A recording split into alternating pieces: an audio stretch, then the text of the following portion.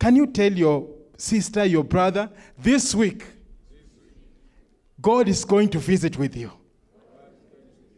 God is going to visit with you. And so be ready.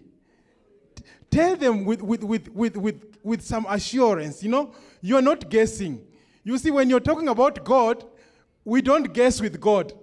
Okay? When you are confirming God's word, you're not guessing. You see, you're saying that it's now in God's court to confirm his word.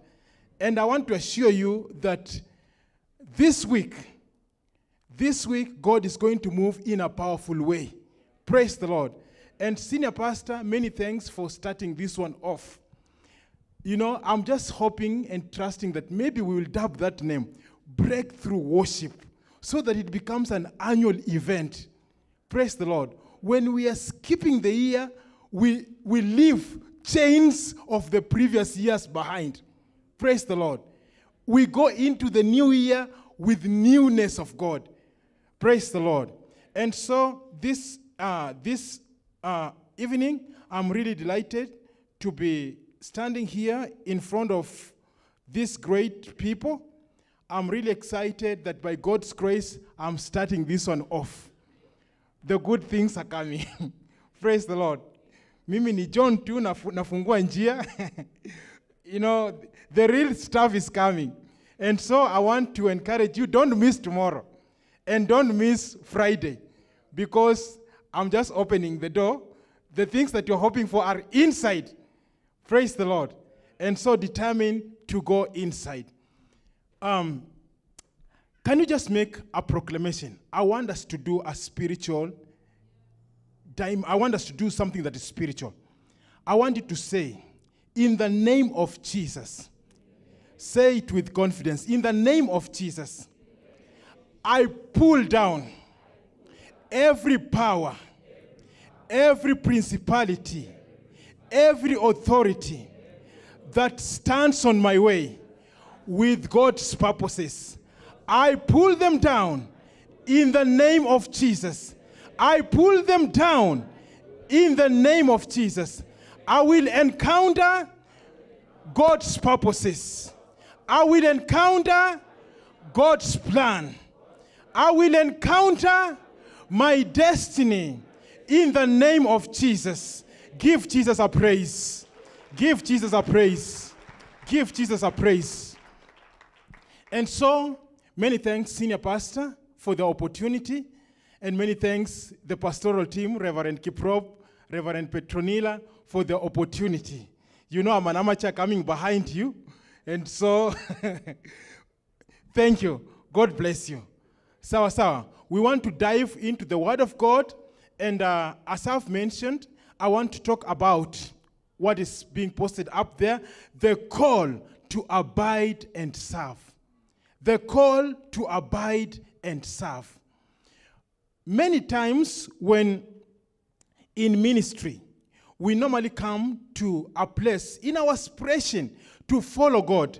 We normally come in a place where we kind of find ourselves in distraction. We kind of find ourselves, grappling with acceptance, grappling with competition, grappling with approval. I don't know whether anybody has ever come. You're serving God, but you're struggling with approval. You're struggling with competition in ministry. You are serving God, but you're struggling with acceptance. You don't know whether people are appreciating your effort. You don't know whether they are accepting you while serving God. But on the other side, when you go to pray, when you're waiting on God, people call you this lazy one. This lazy one. And so today we want to draw a balance between serving and waiting on God. Right? We want to draw a line between serving and waiting on God. The call to abide and the call to serve. Praise the Lord. And I'll be looking at two characters in the Bible that kind of contrast one another. But somehow there is a thin line that brings them together and approves them to be serving God's purposes. They look like one is pulling on the other side and the other one is pulling on the other side. But somehow we will see how the scriptures will pan and will direct us to a place that it is possible to serve God, but it's also possible to abide in the place of waiting on God. And so, throughout creation, God's ambition, God's creative purpose has been for mankind to be fruitful. We can see this all from Genesis. The first thing after creation, after God had created Adam, he told him, be fruitful, multiply. God is talking about fruitfulness in the beginning. Fruitfulness in the beginning. Through the prophets of the old, they envisioned a time where God's people would blossom, bud, and fill the face of the earth with godly fruit. And so, we see a case in the New Testament where Jesus is also talking about fruitfulness. God talked about fruitfulness in the beginning. Jesus is talking about fruitfulness in the New Testament. And all this is referring to us. Jesus clarifies and he says, now, if you want to bear fruits, ensure that you stick, you remain in me. If you want to bear much fruit, ensure that you don't detach yourself from me. I am the vine, you are the branch. A branch cannot bear any fruit if it's detached. And so, those are the words of Jesus. Allow me now to read a scripture, that our passage scripture in the book of Luke chapter 10. Luke chapter 10, verses 38 to 42. And I'm reading from New King James Version. I want us to use the New King James Version as posted up there. The word of God says in Luke chapter 10, verses 38, now it happened as they went that he entered a certain village, and a certain woman named Martha welcomed him into her house. And she had a sister called Mary, who also, and I want you to mark that word, who also sat at Jesus' feet and heard his words. But Martha was distracted. I also want you to mark that word, distracted. Martha was distracted with much serving. And she approached him and said, Lord, do you not care that my sister has left me to serve alone? Therefore, tell her to help me. And Jesus answered and said to her, Martha, Martha, twice, Martha, Martha, you are worried and troubled about many things, but one thing is needed, and Mary has chosen that good part, which will not be taken away from her. And so, Father, as we bring your word this evening, Lord, I want to pray for clarity of communication, and I want to pray that my listeners, both here and on the online space, are anointed, their ears are anointed, their hearts are anointed to receive the word of God. We give you praise even as we rebuke the distractor, whose work is to come and steal and to destroy. We want to pray that the word of God will fall on the good soil and bear much fruit for the kingdom of God. In Jesus' name, amen. And so, is a disciple called to sit or to serve? Are you called to sit or to serve? We want to respond to that question based on the passage that we have read. Are we called to sit or to serve? Okay. The beautiful narrative captured in our text indicates that while Martha was busy trying to serve, Mary sat at the Lord's feet and listened to him. Both Martha and Mary appeared to be intentional in doing something to the Lord. Martha thought that by serving the Lord, she was actually doing something for Jesus. And Mary, on the other side, thought that by sitting at the feet of Jesus, she was actually doing something for Jesus. And so they were both convinced that their effort pleased the Lord. Martha was convinced, mimi ndo nafanya kazi ya Mungu. I'm the one doing God's work. And Mary was also convinced, mimi, I'm the one doing, what is required. I want us to look at these two people with some details, and then we'll draw a line, right? I want us to look at this. We're starting with Martha. And we want to look at Martha's serving significance. We read up there that Martha welcomed Jesus in her house. The house belonged to Martha. Did you read that? The house belonged to Martha. Martha welcomed Jesus in her house. Jesus was in his mission, and in that place around Bethany, where Martha stayed.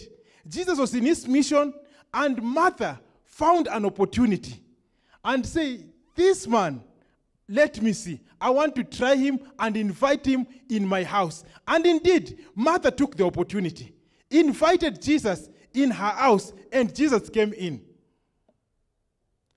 And so Martha thinks, now that I've welcomed Jesus in my house, should he just sit? It's just good, and it's just good manners. When you invite a visitor, you prepare something for them, right? When you invite a visitor, you prepare something for them. And what comes to mind is kitu ya kukula, what to eat, And so Martha is busy with that. She's actually doing a good job. She's doing a good job. Martha wanted to serve Jesus. She thought that her house, while serving, her the work around the house became the most important thing. That became the most important thing. And while doing that, she started being distracted because she wondered, how can I be serving while my sister is just sitting? My sister is just lazing at the feet of Jesus. This lazy girl is just seated at the feet of Jesus. And she comes to Jesus, instead of asking her sister, kuja kidogo tuonge nyuma ya tent, she goes to Jesus directly. Tell her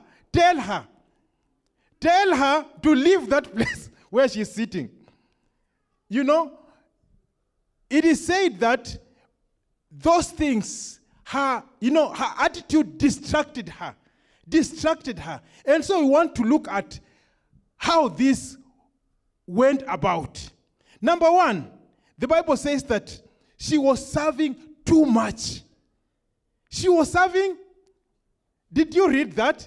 She was not just serving, she was serving too much. And so we want to see the too much, right? What the too much did. Number one, the too much caused disbelief. Disbelief. We read down there that she said, do you not care? Now, when you're telling Jesus, do you not care? It means that you've lacked faith in him, right? Do you not care? And so Jesus is saying, Martha is saying, do you not, and since she's talking to Jesus, we want to think that she's addressing Jesus. Do you not care? People today blame Jesus for misfortune. Where was God when this thing was happening? Where were you? Where was God? We want to blame God even for our own making. And so Martha is at that place of disbelief. She's accusing high authority for not caring. Wewe umeweka Mary kwa story. You are engaging Mary here while we are supposed to be working. Do you not care? Why can't you hold on? We work and then we'll come back and hear your story. For now, don't engage her. Do you not care? You know, that is Martha. We also find Martha revealing another cause of distraction. And this is called defensiveness. Defensiveness. Martha says, my sister has left me to serve alone. In other words, I'm the only one doing the right thing, and my sister is sitting. She protects, she protects what she's doing. She's already ruled out that she's right and her sister is wrong. She's defending her position, defensiveness. While serving God, it is common to hear people complain of being overwhelmed. We read that Martha was doing too much. She was serving too much. And we'll talk about that too much. She was serving too much. And in serving too much, she complains. She complains of being overwhelmed. Can't you see that we can't do much in this ministry? Can't you see, overwhelmed? And so that is Martha for us. Number 3, Martha demanded. She said, tell her. She did not go to Mary. She told Jesus, ambia huyo mtu. Tell her. Tell her. It is common to hear prayers that direct God on what to do.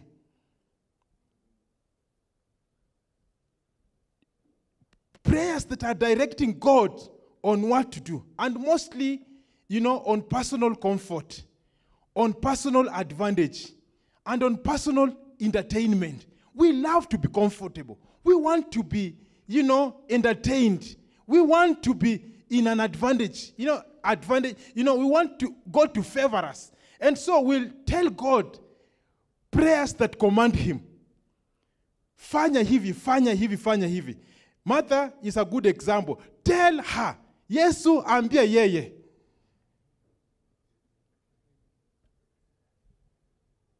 We find another thing that rose from Martha's bitterness, desperation. Martha says, do you not care? Martha attempted to control the situation, including Jesus. Martha tries to control the situation and including Jesus. Her desperation leads her to a sense of loneliness and self-righteousness and self-focus. Martha is seeing nothing else other than herself, self-righteousness, and loneliness. I'm alone. I'm serving alone. I am the one who is right. I am self-focused. She never thought about the sitting position from the right perspective. And so she's accusing her sister and placing all the good things, all the credit on herself. And so let us look at verses 40. But Martha was distracted with much serving. Verses 40. Martha was distracted by what? Martha was distracted by much serving. Is it right to serve much? We will know. Okay? We will know. But it is coming out clearly from the verse that Martha was serving a lot, too much. To distract means to be drawn away. To be distracted means to be driven about mentally. It means to be dragged in a different direction. It means to be diverted. And so Martha was distracted. Martha was diverted. Her attention was diverted. And too much means to a greater degree, more than necessary. There was a level, but she surpassed the level. She was serving too much. And so we can conclude that too much of Martha's serving dragged her from the main focus of her highest priority, which was learning from Jesus. The priority at this point was learning from Jesus. But too much of serving distracted her from learning from Jesus. let us also look at Mary, and then we'll look at, both. We'll compare both, right? And so Mary's significance. We've just looked at Martha's significance. Okay? Martha's significance is that she welcomed Jesus in her house. She grabbed the opportunity of welcoming Jesus in her house. Mary's significance. Verses 39. Who also sat at the feet of Jesus and heard his word. And so now that sitting is not just sitting. In Jewish tradition, sitting had a profound meaning. In Jewish tradition, sitting at the feet of the teacher, and they're called rabbis, had a great significance. Paul sat at the feet of one great teacher called Gamaliel. Gamaliel was a respected teacher those days, and it said that Paul sat under the feet of this great teacher. And when we read the book of Acts, Paul describes himself as a Pharisee of Pharisee. After, having sat under the feet of Gamaliel, Paul came out as a Pharisee of Pharisee. And so sitting was not just sitting. Sitting means you are listening, you are greeting, you are being equipped. And so Paul is a good example of a man who sat. And so we are seeing Mary sitting at the feet of Jesus. Mary is sitting at the feet of Jesus. In other words, Jesus has approved her as a disciple.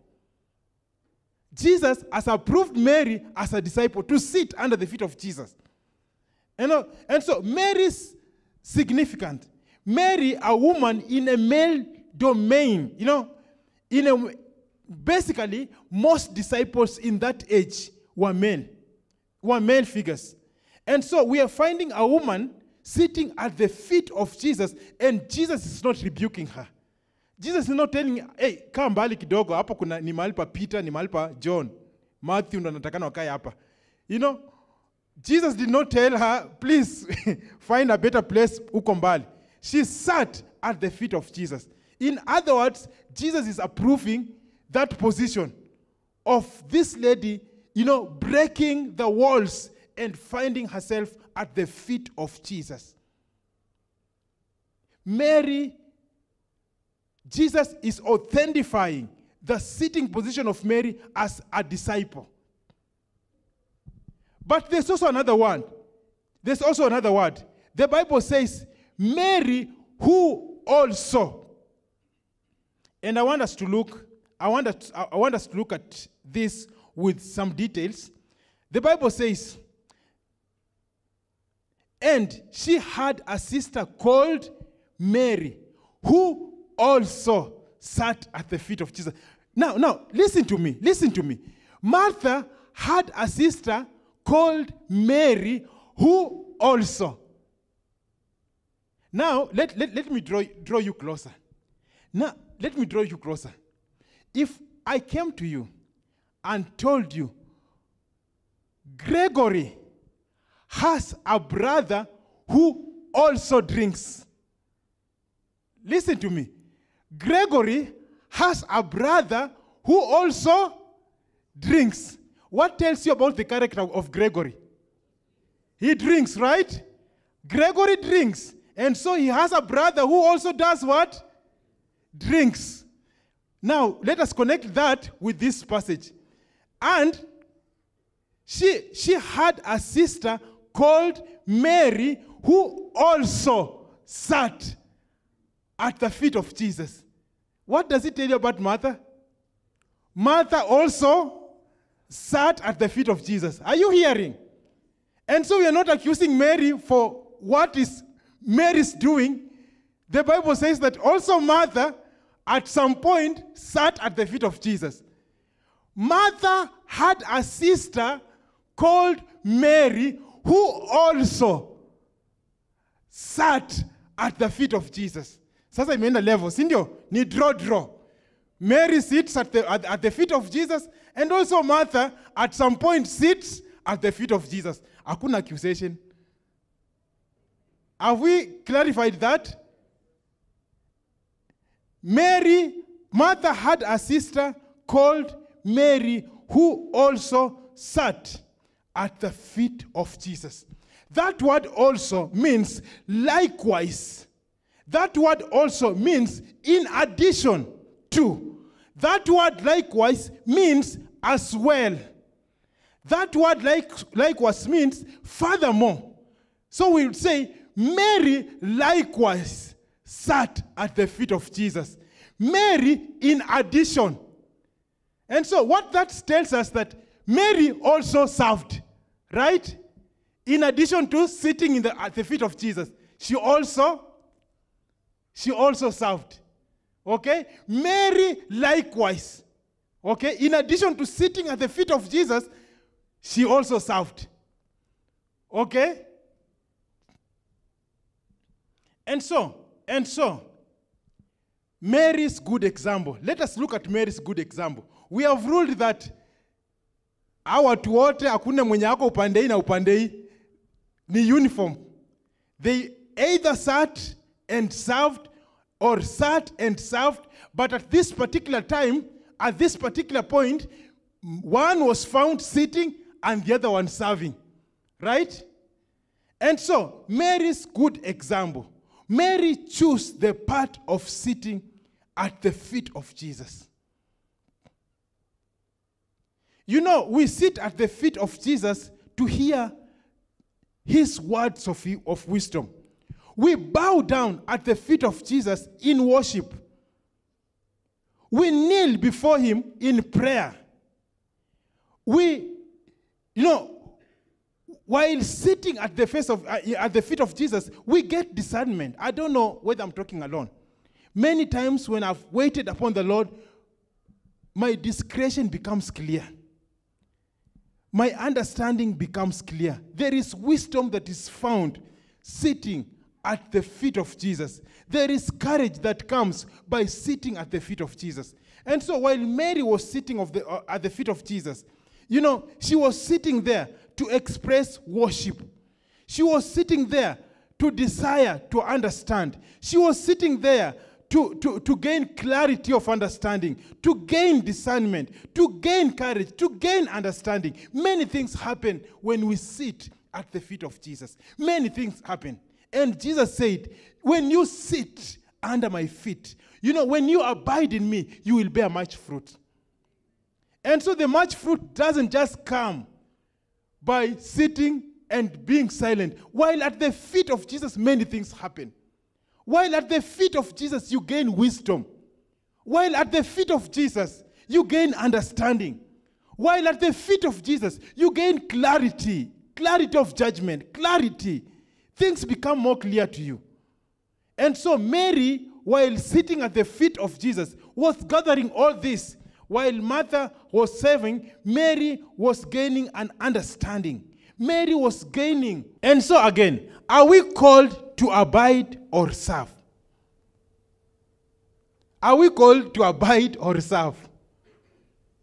Okay? Just like Martha and Mary, we are called to abide in Jesus and to serve. And I will explain why. Okay? I will explain now. I know we like siding with Mary. We like siding with Mary. Now, Martha, wewe, kauko. I will tell you why, right? Okay? It appears that Jesus was rebuking Martha, but I'll tell you. I'll just open your understanding in a short while. Right? And so to serve means to perform a duty as required. To serve means to perform a duty as required. A branch will not complain one day and say, I'm not getting sufficient supply of water. So nataka nihame hapa chini niende nionyeshe mizizi kazi ya kufanya. I want to move from this place and, show the people down there what to do. A branch remains. And the work of a branch is to do what? To bear fruits. A branch bears fruit. That is the duty of a branch. The work of a branch is to bear fruit. And a branch must always, ever, remain in one place attached to the vine.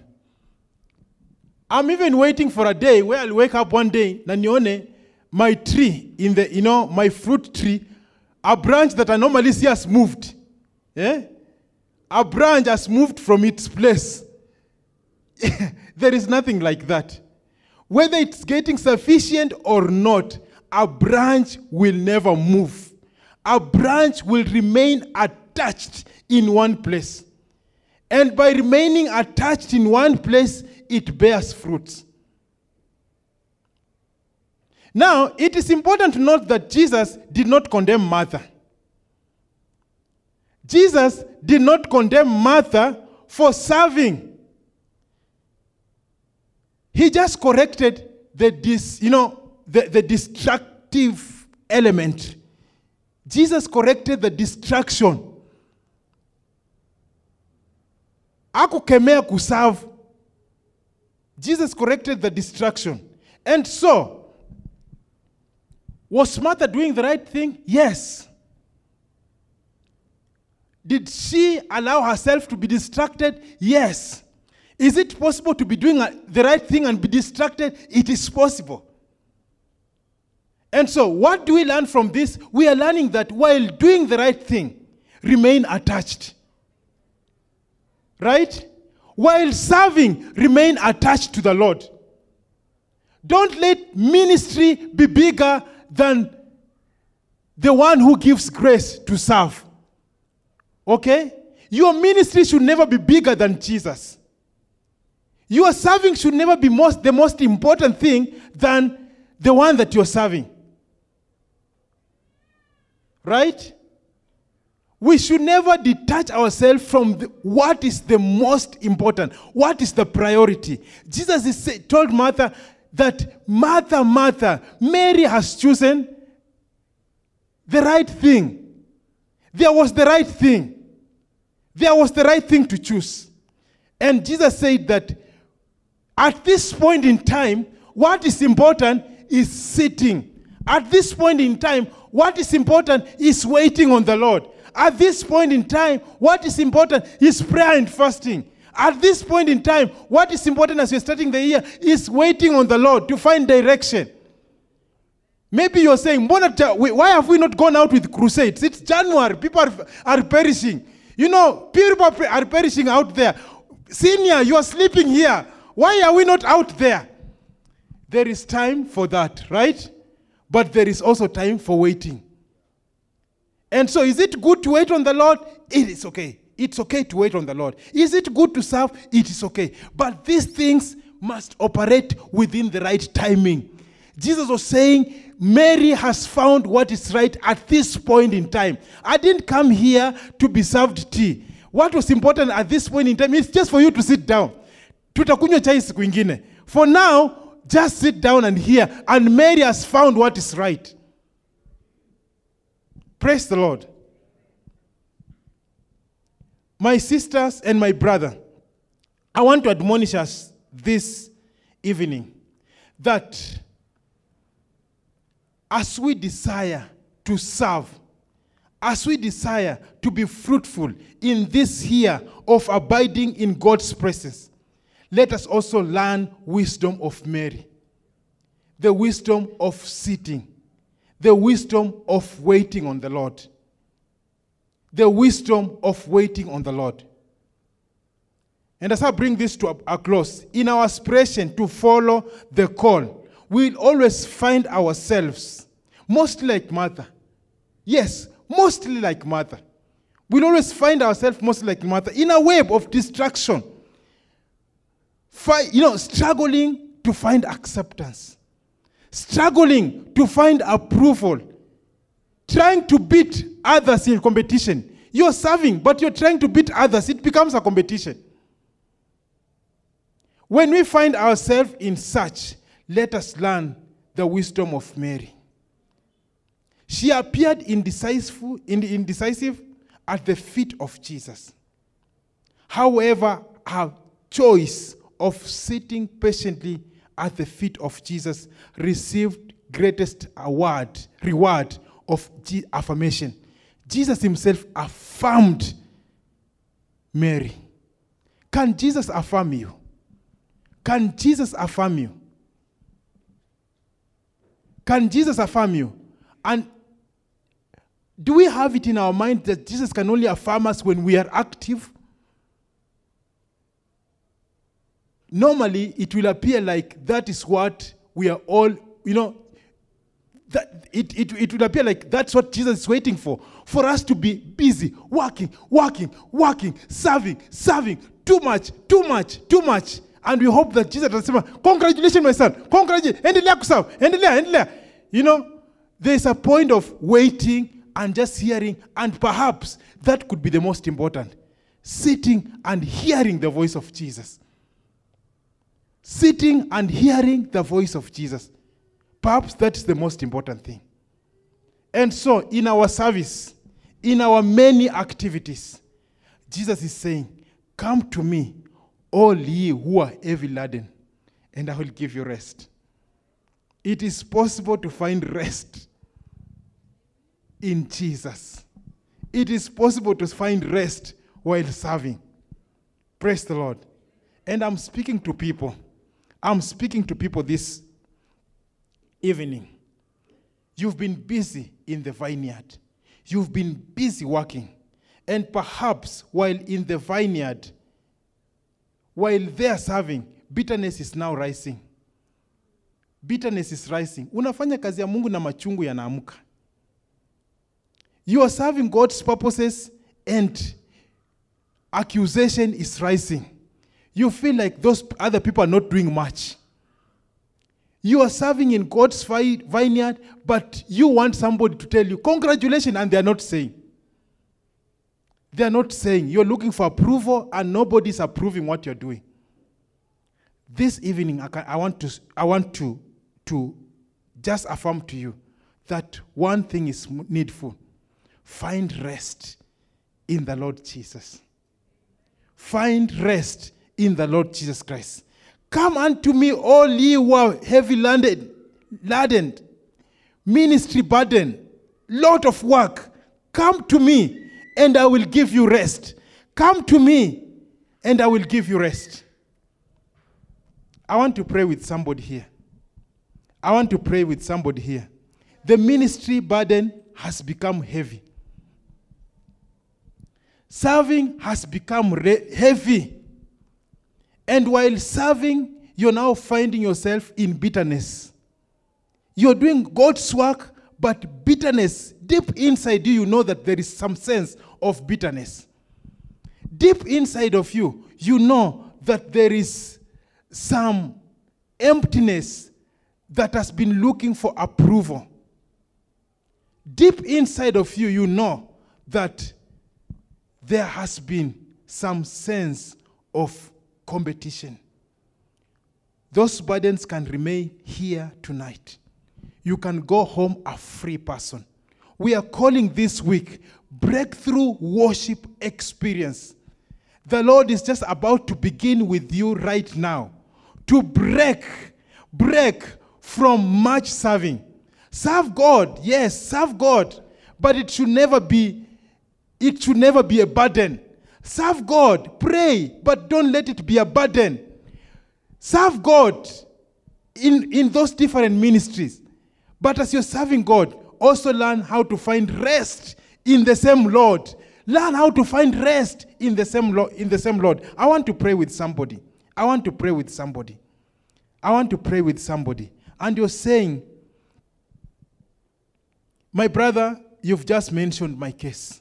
You've just mentioned me. I want to pray with you.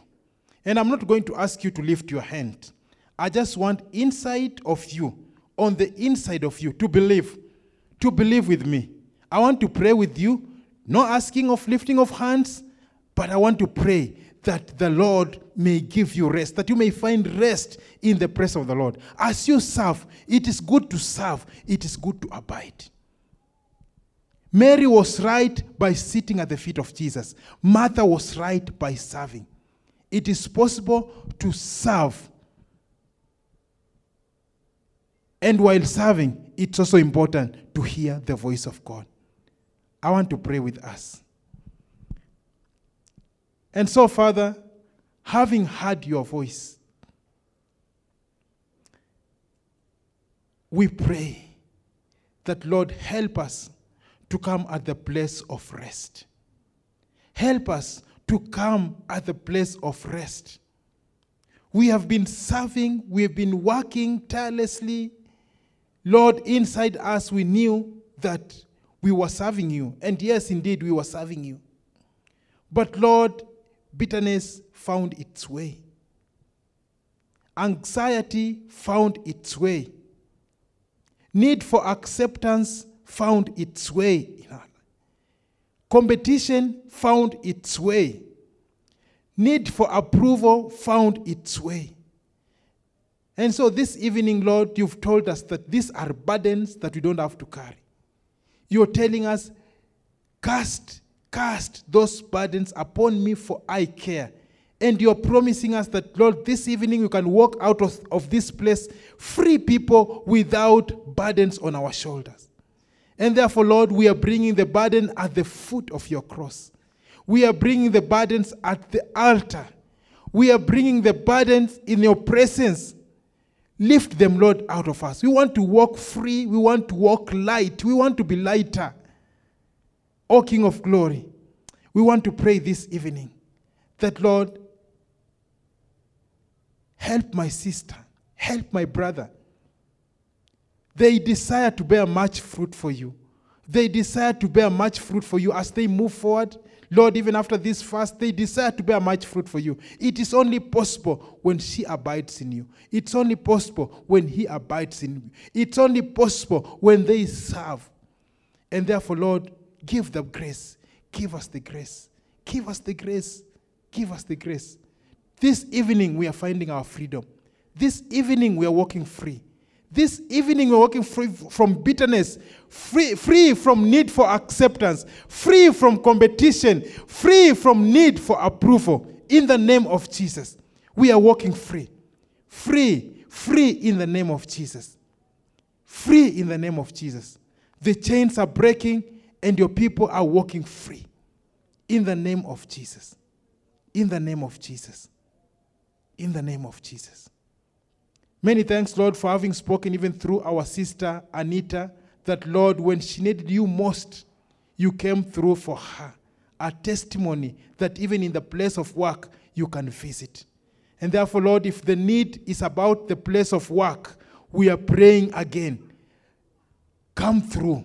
For any other person in the position of Anita, come through for them. In the workplace where we are working with people who are not born again, Lord, you've called us to be the light and the salt. Father, we want to pray that from this revival meeting, when these people will go out there, Lord, a different light will be seen. The light of Jesus will shine brighter in the name of Jesus. At the places of work, the light of Jesus will shine brighter in the name of Jesus. And the darkness will flee. Darkness will flee in the name of Jesus Christ. Conspiracies and accusation, false accusation, will flee in the name of Jesus Christ. In the name of Jesus Christ. We set your people free. We set them free. In the market field, we set them free. In ministry, we set them free. In the name of Jesus Christ. They are walking free in the name of Jesus. Freedom is here. Breakthrough is here. Father, we give you praise. We give you praise. We give you praise. We give you praise. Just in 1 minute, go before the Lord. Go before the Lord. Go before the Lord. Express yourself before the Lord. Express yourself before the Lord. Express yourself before the Lord. Thank you, Jesus. Thank you, Jesus. Thank you, Jesus. Thank you, Lord. Thank you, Jesus. No one like you. No one like you. In Jesus' name, amen. Just give Jesus a clap offering. Thank you, Jesus.